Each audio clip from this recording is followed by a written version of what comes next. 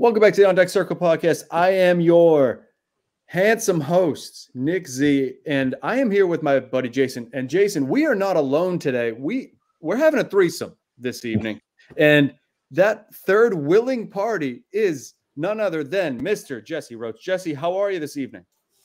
I'm well, excited to be on the podcast, and I won't spoil what we'll talk about, but it's one of my favorite topics. So excited to talk at length. Within reason about a lot of these players. Yep, we'll try and tie it in about 45 minutes-ish.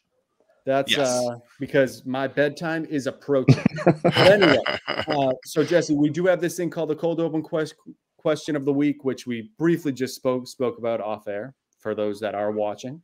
This week's question has to do with my life because last week I had a bed frame break in my apartment. Speaking of threesomes, would love to have a cool story.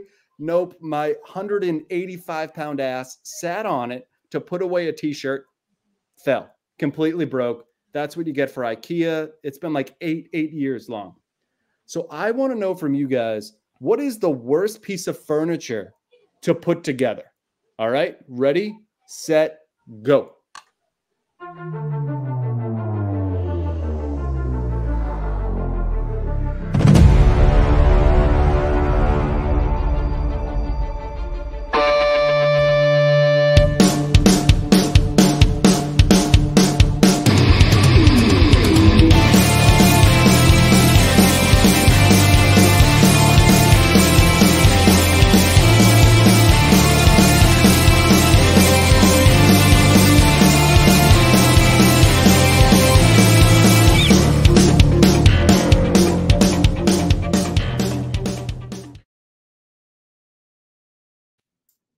All right. Let's start with the guests. So, Jesse, let me hear, just in your honest opinion, the worst piece of furniture to put together. You know, bed frame is a great one. Great choice. They suck.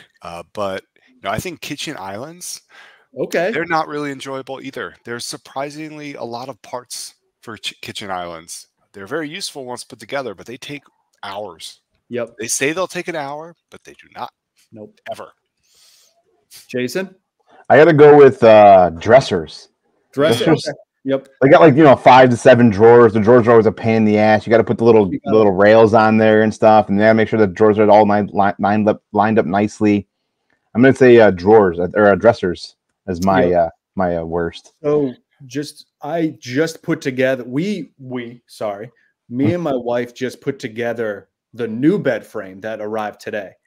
So we got one that's supposed to take 5 minutes to install, 5 minutes to put together. It did not take 5 minutes. It took maybe 25, which is still great.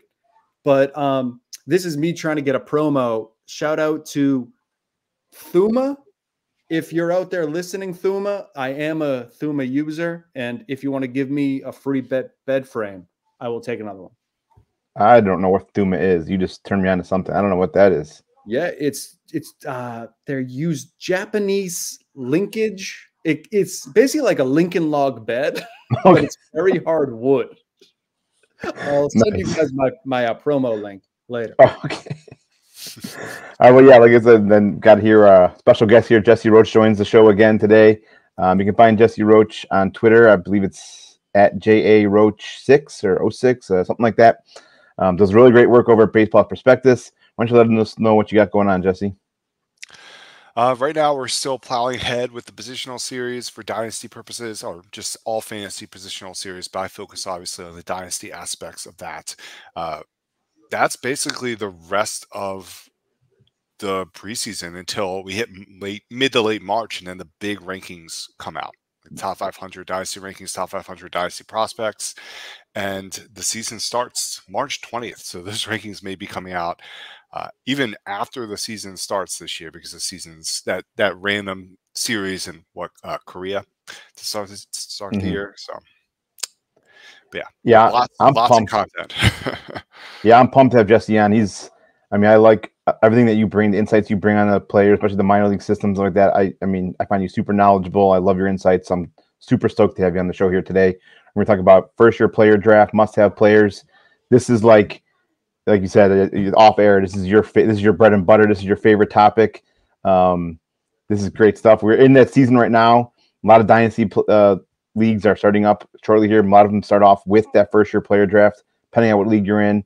I feel like generally consensus, this is the season for first year player draft. I know we're having a few first year player drafts going on currently, so glad to have you on the show today.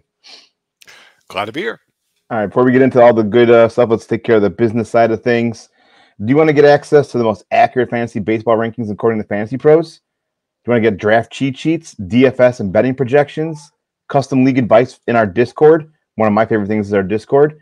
You can do more and all of that by signing up to become an all-access member today at fantasy6pack.net/plans. And right now, currently, we have a promo. You can use promo code F6PMLB24 to save 15% off today. I think that may have been the fastest I've done that because I just want to get into the good stuff. Who cares about the... No, I'm just kidding, Joe. But all right, so I think before we get into really get down to some players, I think before we start, I think just off the cuff, do you have a general strategy when it comes to first year player drafts? It really depends on the year, honestly. I tend to, in dynasty leagues, use prospects and picks as capital to upgrade my major league roster. So I'm always doing that generally, but this is very much a loaded first year player draft class. Really, even for deep leagues, if you're in a 30-teamer, you're going to find fantastic talent all the way up to like pick 100. You'll find some really good players. But generally, in first year player drafts, it does depend on the year. In this one, I think that the very top is obviously fantastic, but I think there's a ton of value to be found. I mean, depending upon what league size you're in. If you're in like a 12-team league, that entire first and second round may just be a bunch of players who conceivably could be top 100 prospects for fantasy purposes. I think I have 17 players in this draft class in my top 100, which I've never done before for first year after a first year player draft class. It's pretty remarkable how deep it is and how much elite talent there is as well. But generally, again, in first year player drafts, I kind of want to be aggressive. I'll try and target different tier groupings. I'll be monitoring the draft, and if I think that a player or players are falling, I will try to aggressively move up. And if I think there's just a nice group of players available, I'll try and move down. I think that you should try to take advantage of people trying to chase after their players and move down in first year player drafts to try and get some more draft capital. And I think this is a great one to do that in. Trading down, if you're in like that mid-range this year, I think it's not a bad idea, but again, that mid-range is fantastic. So trade downs are not necessarily advisable this year. It's a crazy draft class. Crazy. It's so crazy that it's hard to really give great strategy for this specific class because you could do anything to maximize your draft capital. Just get picks. That's the biggest advice this year. Get as many picks as possible. That's solid advice. Like I said, I think you always got to go every year different strategies, whether it be win now or get some of those deeper, compile all those draft picks and stuff like that. So, all right, so let's get into some of these topics here we got laid out here. I think let's go right off the bat and just go with some of the most people are slinging after, and that's maybe some of the more over and undervalued players in this year's draft. And let's start off here with some one or two guys maybe you think they might be getting a little overvalued here right now. Maybe going a little bit higher than you think that the skill set shows. I'll go for a player that you've listed on this as potentially being undervalued. That's Nolan Schanuel. I think that Nolan Schanuel is getting overvalued, especially in deeper formats. People are chasing the proximity and the fact that he obviously had a rare talent that actually arrived at the major league level, held his own over that, his brief sample with the Angels. He's likely going to be opening the year as their starting first baseman. So for those who are trying to win now, it makes some sense to try and target him. I would not touch him anywhere near like a top 10 pick, for example, regardless of format. I just don't think that the impact is there. I don't think it's going to be there. I believe Baseball America last year put out an article that had him as the lowest bat speed of any player in Major League Baseball last year, lower than players like Luis Arraez. lower than any of all those weak power hitters. And I don't really think that the low power numbers we saw from him last year were all that fluky. And my biggest concern with Shanuel is, while obviously has very good bat to ball skills, very good plate discipline. I think some people may even put like a 7 on the hit tool. I don't think it's that rich. I don't even think it's a 7. I don't think it may not even be a 6, given that his quality of contact is so poor generally. I think that you may be disappointed about what kind of average or OBP ultimately puts out year to year. He kind of strikes me as like a Dark Barton type, who will have his moments. Like, I think he will have his moments. It could be soon even. He could have some quality years very quickly, but the upside is just not very high. We're talking about a player who may get to like 10-ish, 10 to 15 maybe home runs and hit 270, 280, something like that, with a strong OBP, mind you. I think in OBP formats, he gets a slight boost. But, if you're adding slugging to the mix too, I think it dings him heavily. I mean, last year, his slugging percentage was far lower than his OBP.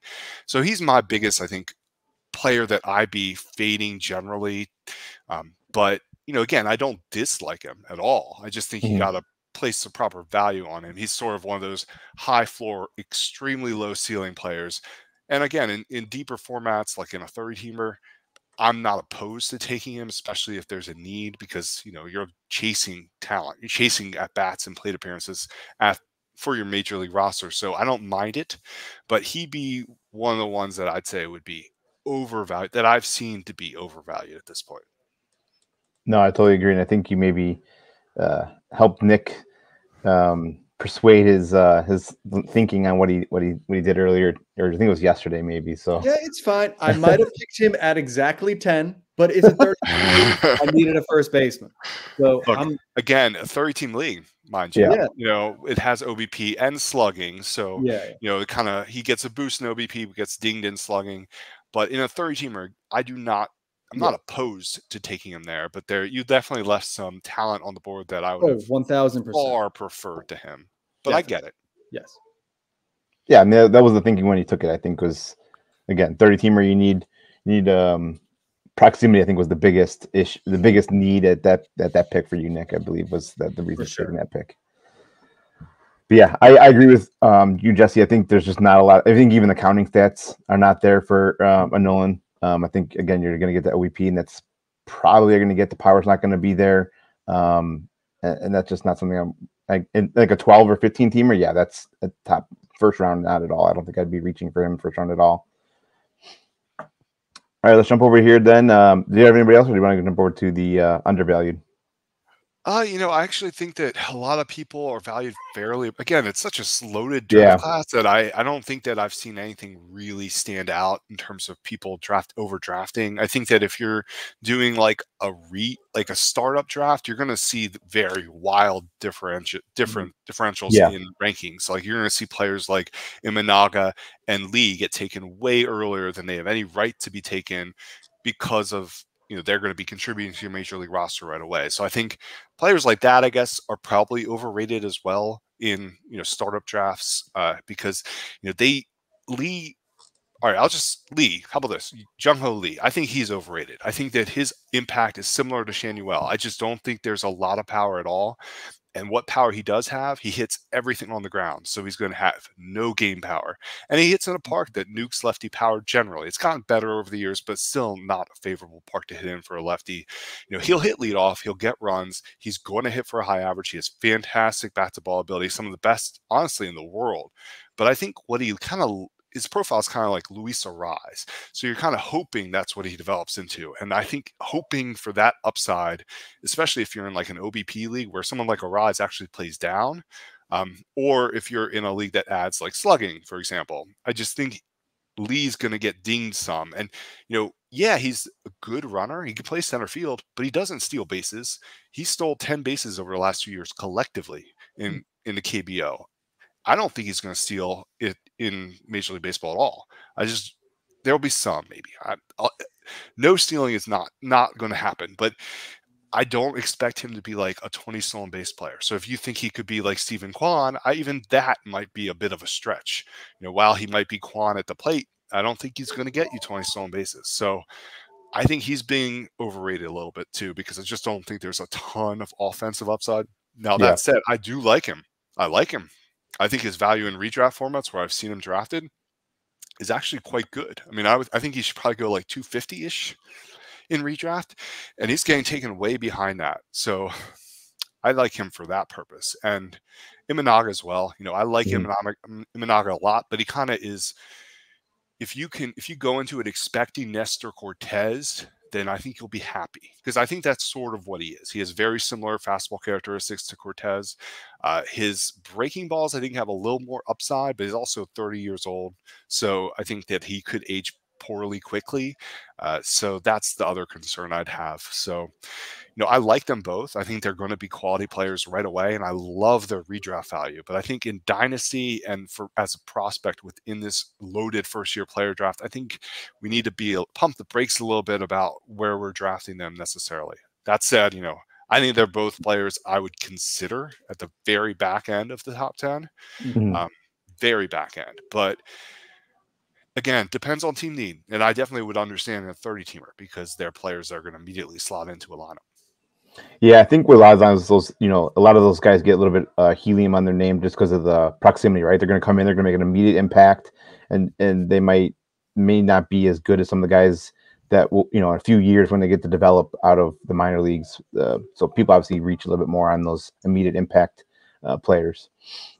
One name that I don't know if it's necessarily overvalued, but I think a name that's been getting a lot of helium and rising the ranks and even like the draft boards is Herschel Waldrop. Love the player.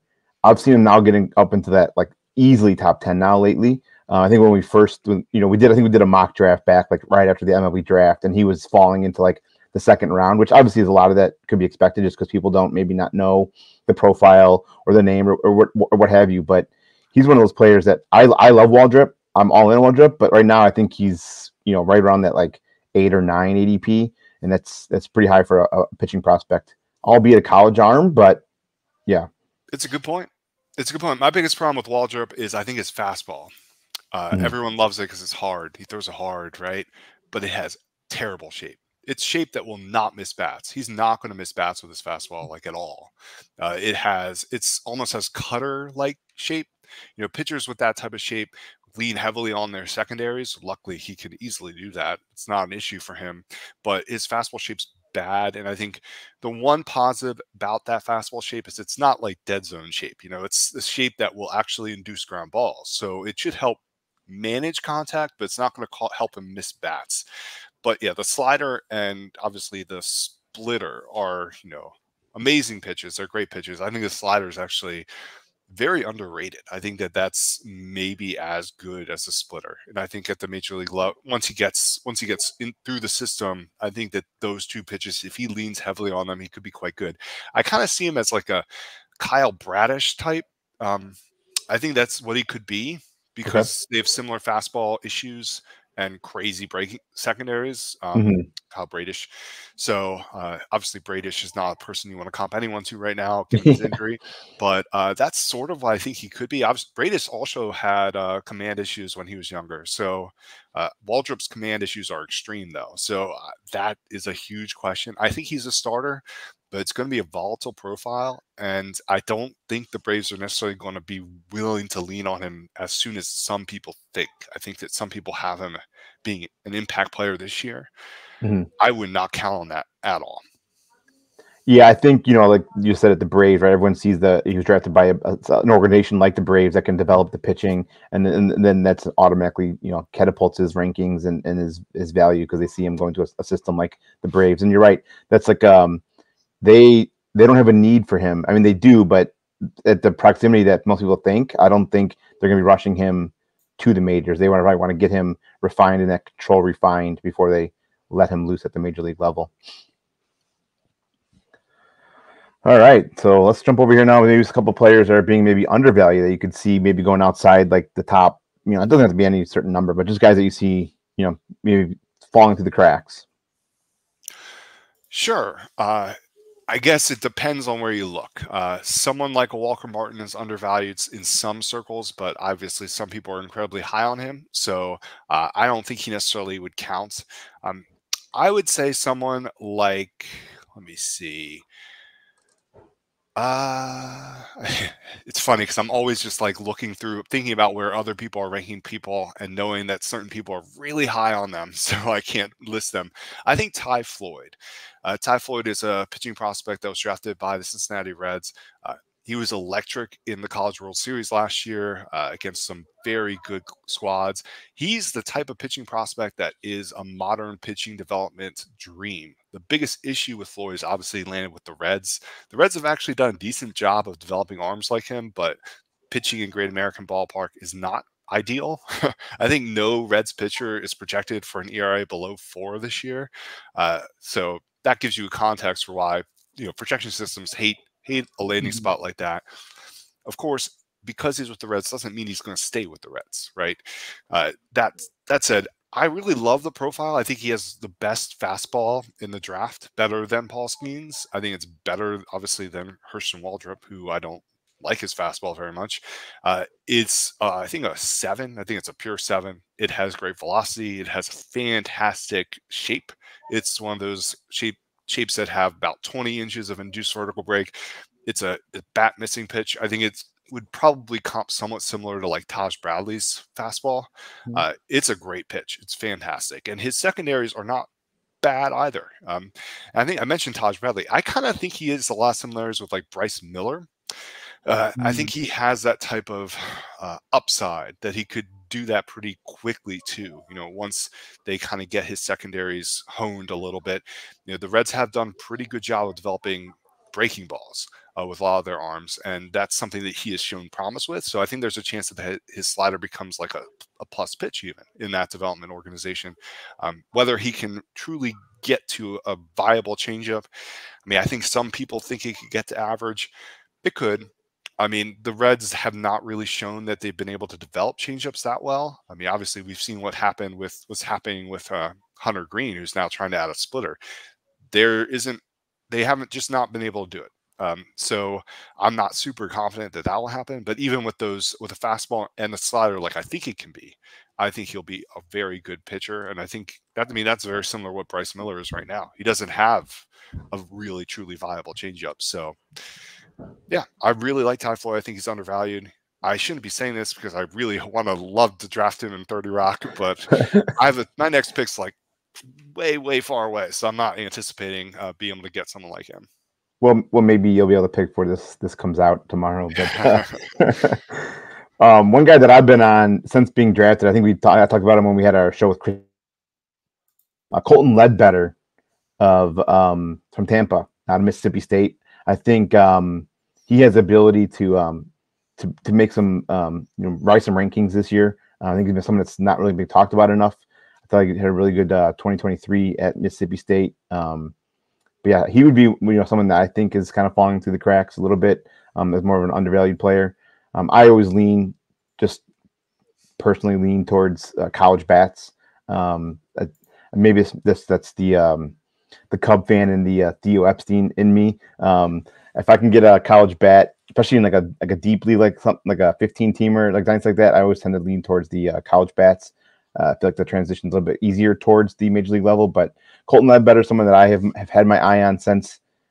Also helps when Tampa Bay drafts you as well. But yeah, I saw Ledbetter at the end of the year last year. Oh, nice, Charleston. I honestly wasn't very impressed. I sorry. No, that's fine. I don't think there's a lot of impact there. His data from college doesn't really support an average projection on his power. I think his power is going to be borderline, and I didn't really see much at all in batting practice or when I saw him in games at all. It's a very good approach, but there's not a lot of speed either. So it's just, if you're hoping for an above average to plus hit tool and okay with not a ton of impact, but in a corner, it's a weird profile. I don't know how it's going to necessarily move through the system with the Rays. Rays led the platoon. He's a lefty. I think he could conceivably develop into like a strong side option in the future that can give you like 15 home runs and like a 270-ish average. I think that's what he could be, which is not bad. I think he's one of those players who is going to really hit well in the lower minors. And I think he'll probably get signed to somewhere like high A next year, and he'll probably destroy it. And I wouldn't be surprised if he hits well in Double A. It's just I wonder where his ultimate ceiling is. See, that's why we have you on here, Jesse. We got boots on the ground down in Charlestown, scouting that stuff live action. I don't have that ability. Love it. I do. I mean, again, I don't dislike Ledbetter. There's been people I've seen in Charleston who I've seen, and I'm just like, nope, they're not who we thought they were. He's fine. I just was not impressed.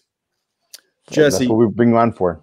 I'm going to bring up Kyle Teal. Don't say anything if you have anything negative to say about him. Don't crush his heart. Because big Red Sox homer. I was going to talk about Nazan Zanatello, but I just want you to tell me that Kyle Teal will be my catcher for the next 10 years.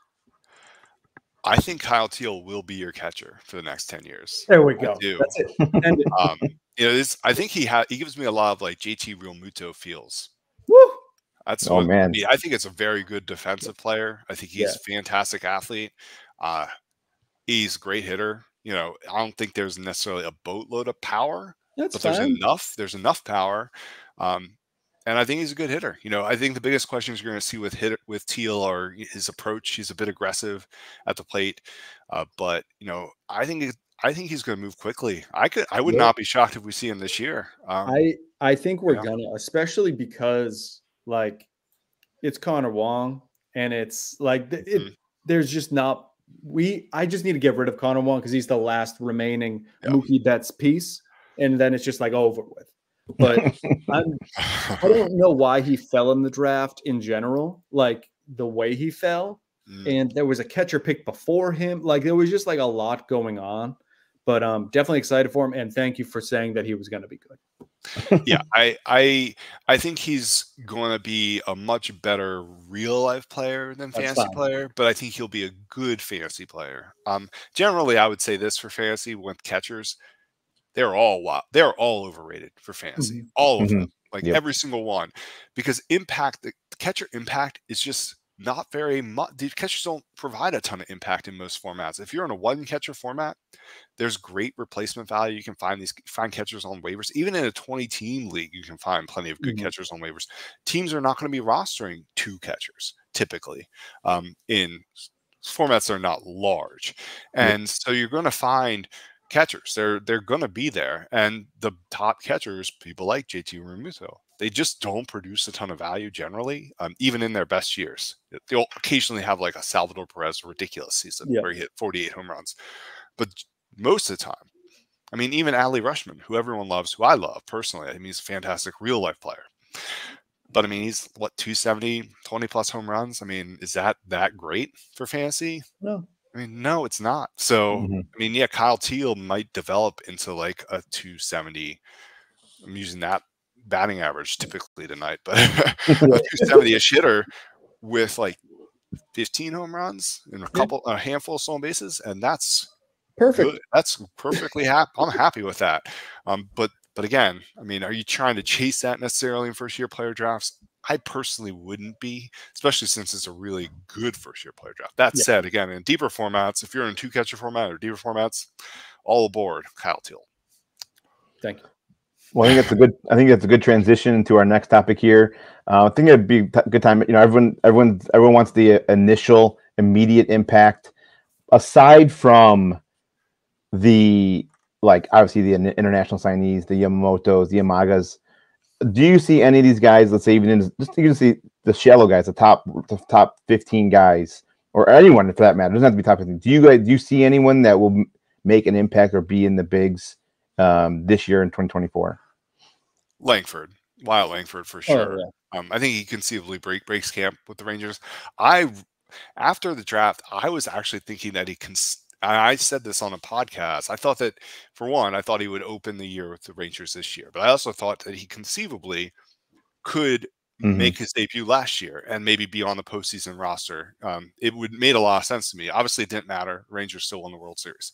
I think that there's a good chance he does break camp. That said, I don't think the Rangers are necessarily rushing or to do it. I think there's been a lot of rumors or scuttlebutt that they may not be doing it to open the year. I think if he has a really strong spring, it's going to be really hard to not just bring him right up. But if he struggles in the spring, there's no reason. They just send him to AAA or even AA. You know, I just let him kind of work his way, get his feet under himself, and then bring him up. But he's going to be up. I think he definitely will be.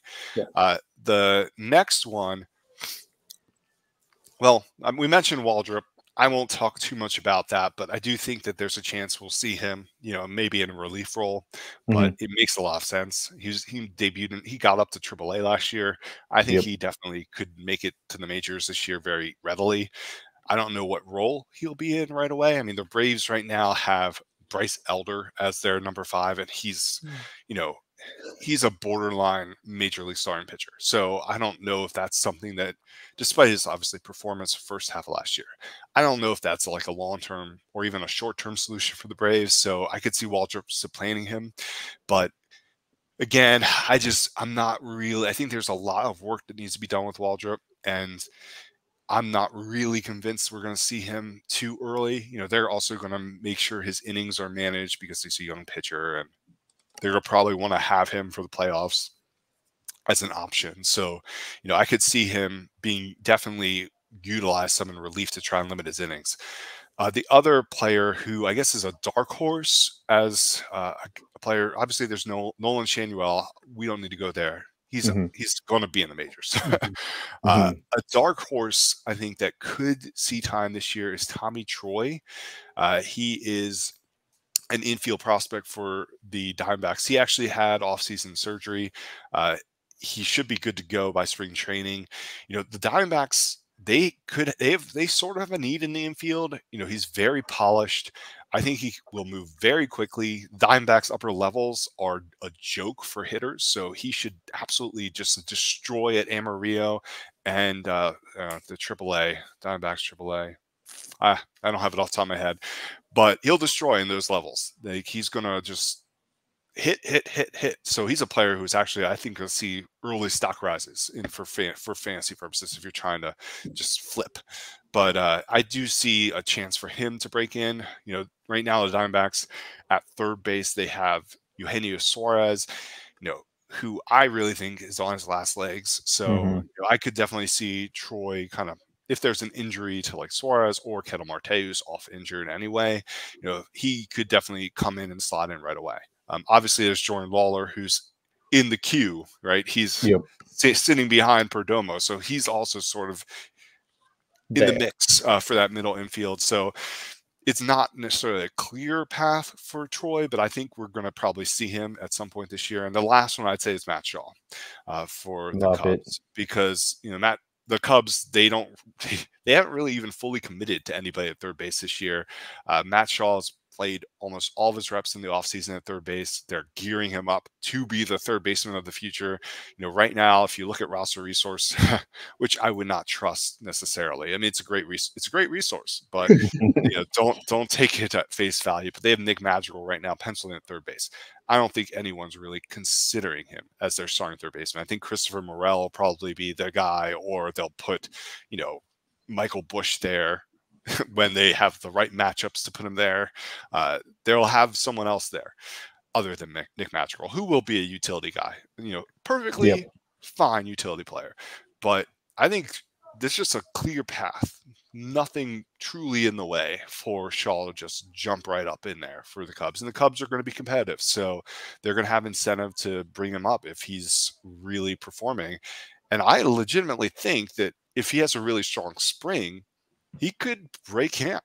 I don't think it's outside the realm of possibilities. I think it's very low, but I think there's a chance. So I really think Matt Shaw is another guy who, it's a new day and age. We need to remember with minor leagues, like the way the minor league systems are now organized, the incentive pick and everything, teams just are going to be bringing players up a lot sooner. So, you know, I would not be shocked if we see something like five players from this draft class debut this year. That'd be fantastic. It would be, yeah. You've made both mine and Nick's night tonight by saying Teal and Shaw are here in 2024. Potential, yeah. Potential, yeah. I'm not gonna hold you to it, but Yeah. I guess there's end out here with a couple maybe strategy questions is a good way to put them. Do you tend to shy away from pitchers and saying like a shot? Let's not talk 30 teamer. Let's talk the normal consensus of like 12, 15 team leagues. Pitchers are those something that you see yourself avoiding, or do you not care about that? I mean, yes, I do try to avoid pitching in first-year player drafts for a variety of reasons. You know, a lot of these pitchers, especially prep pitchers, they have to build innings like crazy. You know, they're starting at what prep pitchers have like 40, 50 innings under the belt during their high school season or whatnot. And they have to build. You know, there's so much risk of arm blowing out, of like their stuff collapsing under a bigger workload. Sometimes I think early reports on arms are incorrect. I think that people still abide by old scouting metrics for assessing pitching quality, especially on the public facing stuff.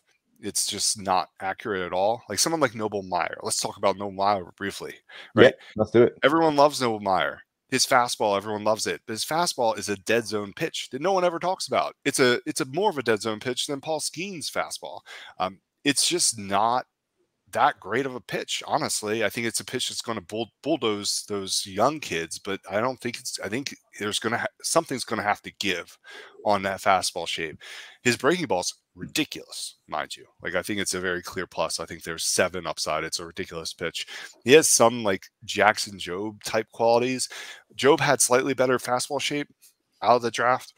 Jobe's fastball really transformed this year, so that was a big step for him. And I'm not saying that that's not possible for Meyer, but you know that's something that we don't necessarily they just slap a 6 on that fastball and they move on. And I think that's just very incorrect. I think his fastball may just be like a 5, and you know I don't really trust what you're going to see from like some of the big sites related to fastball quality or pitch quality generally. I think sometimes it's just off, and especially with fastballs. But that said, yeah, I will try to avoid definitely prep pitchers. I do not want to touch them in first-year player drafts. I mean, you could have gotten Jackson Jobe, who was what, 2nd overall. Mm-hmm. Could have gotten him for a bargain heading into the season, right? Yep. You know, there's so much developmental time lead up before they actually have impact, and there's so much risk involved that's just not worth it. Now, someone like a Paul Skeens, I'm not avoiding someone like that. Right. Because I think that it's going to be impacted soon. He already has a ton of innings anyway, so he's going to be ready to come in and potentially. I didn't mention him in 2024 because I'm not super sold that it's going to happen. So you know, I don't mind drafting someone like Paul Skeens, but yeah, I mean, ideally hitting, just because pitching comes with a ton of more risk. I did mention Ty Floyd earlier. Love Ty Floyd, but I wouldn't really do Ty Floyd in a smaller format, especially if you're only rostering like 200 prospects or something like that. That's a league. There's no point. So I typically would just go hitting. That's usually how you should do prospects anyway. Yeah, absolutely. I think we're all in consensus on that one. I think I'll kind of with that same concept with the proximity and things like that. Where do you value like international or J15 players in first-year player drafts, like with these 16, 17-year-old guys, which again, the slow burn or the waiting game for these guys. Where at one point on like a shallower 12, 15 team are you looking to grab like even the number 1 ranked J15 guy? In a shallower league, I'd only draft 1 this year. It'd be Leo DeVries. That's it. Just because the reports on him some of them are so ecstatic that, and especially since now we're seeing, these complex leagues start earlier in the year, you're going to get early returns. You're going to get returns on them earlier than you would in years past. I mean, in some years it was like July. It pushed up till June last year. And then this year it's going to be in May. So you're just missing like a month of data. That's why I actually ended up drafting Jose Perdomo in our 30-teamer, just because, I'm going to get returns from him earlier. I don't have to wait as long. I really don't like drafting. I don't like drafting these players. I don't like drafting 16 and 17-year-old players because, for one, the reports are all wrong. Every single one of them are wrong. Like, MLB pipeline, everybody is like a 55 or a 50 or a 60. That's literally, you'll just see 55, 55, 55 across the board. It's just wrong. You can't really trust the reports at all on these players because some of them are really old. Some of them are like a year old.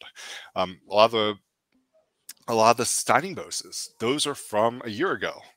So those players have developed a lot over a year. So, maybe someone like Perdomo was worth $5 million a year ago, but now, his body's changed.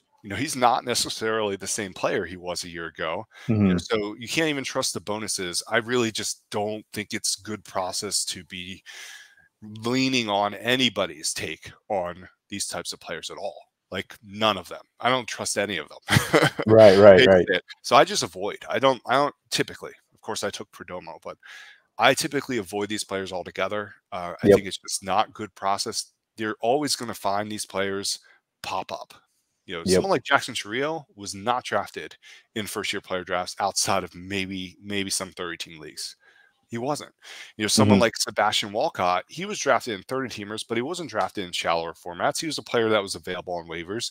Most of these players are going to be available on waivers. You just wait until, the season starts. You see some early returns. You see some people, talking about their data or their exit velocities or, some reports that are coming in that are really loud about these players. We were hearing reports about Ethan Salas in spring training last year. They're really loud reports. That's when you start to jump on these players. And, you can trade for these players. You don't have to draft these players. So, trading is a big thing in Dynasty, and no one should be shy away from it. If you do shy away from it, you're just not going to move your team forward. And so, I just think that why take a risk on it in a draft when you can typically get players that are going to be able to, you'll see returns from them immediately. In April, the season starts, you're going to see the first week of play. You get to look at the stats. Look, Ty Pete is 3 for 5 today. And that was a player I was considering when I took Perdomo. So then you can kind of like build hype for these players and then flip. Because I try to use my minor league system to turn it into major league talent.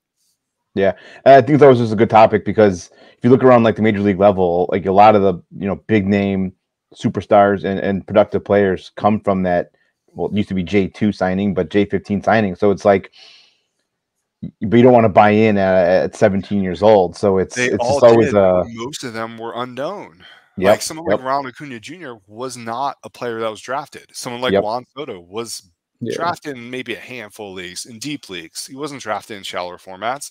Someone like Vlad Guerrero Jr. was drafted, but he's Vlad Guerrero's son. Exactly. Was drafted. Wander Franco was drafted. For those who did that, I'm sorry. So there's most of these players that are the biggest names from international market. A lot of them just were not drafted. They're players you can pick up on waivers. So just be hyper vigilant in season and pounce. Yeah, I think it's a great point because, like I said, a lot of times these rankings come out, and even if people go to like MLB Pipeline, they see that top 100 international, they see that the top 5, like, oh, I got to draft this guy at some point in my draft just because he's ranked high. But I think it's a good point. Just don't do that. Don't draft them at all. I just don't draft them almost, unless the value is just like perfect. Right? Perfect, you can draft them, but otherwise, I would avoid them. I'm saying all this. I just drafted Jose. It's a little bit different, though. And now it's I'm a little bit different. Frustrated that I did that. No. It's a way different situation. It's a 30-team. It's a very disciplined league. So I think it's nothing wrong with that pick there. But before we get you out of here, I ask everyone. I ask Chris Blessing. I ask everybody else before we get you out of here. Who? I mean, obviously this is a tee up here, but who? If you have the 1-1 in this year's first-year player draft, who's your pick? Well, it depends, but typically I would be taking Wyatt Langford. If you're in a points league, Yoshinobu Yamamoto, I would really strongly consider because I'm fully bought in on him. I was bought in before, but I think his landing spot with the Dodgers, it just completely sold me at this point because he's going to give you everything you want out of a starter. His performance, we've not seen it come out, that type of performance come from the professional baseball to Major League Baseball ever. We've not seen it. He's performed better than any pitcher has ever come over. I think his floor is someone like Masahiro Tanaka. I think he has, Yu Darvish type ceiling and maybe even beyond. I think it's just ridiculous stuff. His release point and his extension combined with his fastball velocity and its shape at times I think it has a 7 ceiling here. It's a good pitch. I think sometimes the velocity backs up. It averages around 95 miles an hour. Very good pitch. His curveball is, it's not maybe the type of curveball that modern analytics love. It sits in the upper 70s, about 77 miles an hour, mid to upper 70s, with a boatload of movement, tons of depth and sweep. What's atypical about the pitch is he has such fantastic command of it. I mean, he throws it for like 70% strikes, which is just unheard of. You don't see that. And then of course there's the splitter, which is which most pitchers in the professional baseball have these days, and it's a great pitch. It has huge depth variation from his fastball. It's something like I don't have it off the top of my head, but it's something like 12 to 15 inches of more break induced for a break than his fastball. It's ridiculous. And it comes in around 90 miles an hour. So I think it's going to miss a ton of bats. I think the fastball will miss bats, and he has ridiculous command. I'm not afraid of taking him in the top 50 in redraft. I'm not afraid of doing that. Definitely not afraid of doing that in Dynasty. I think he automatically enters as a top 10 Dynasty arm. But again, he's an arm. He doesn't have the upside of someone like Wyatt Langford, who I really think could be something like a Ryan Braun at the major league level pretty quickly. I think he's really special. What he did in his debut is we just don't see it typically, that type of performance right away. He does literally everything you want from a hitter. He hits for power. It's plus raw. He gets to a ton of inning games. He makes a ton of contact. He has a very good plate discipline. I think the biggest question is how much speed he'll provide, if he's going to be provide a ton of stolen bases. But even if he doesn't, I mean, he's still a player who's going to give you average on-base percentage and home runs, and of course run production. And even if the speed is like 10 stolen bases, I mean, I think there's a chance that the speed is bigger, because he is fast. He's just he's not necessarily the best base runner. So there's a chance that he could get you 20 plus stolen bases too at peak. So it's just a huge upside here. He's probably I mean, we have him as the #1 overall prospect in baseball right now. A lot of people do. I just think his upside, his proximity, I think his floor, all of it just aligns to make him low risk and ridiculously high reward, similar to Yamamoto, but just is a hitter. So if you're going to do that in most formats, I'd go Yamamoto or go Langford. But in points, especially if you're in a win now position, I think Yamamoto is a player I'd really strongly consider, but I still do prefer Langford generally. Awesome, man. I love it. I love all the content you brought us tonight. Really always insightful. Everything you bring super knowledgeable. I love getting to talk to you about all this minor league stuff. It's great, man. Why don't you go ahead and let everyone know where they can find you, what you got going on, stuff like that.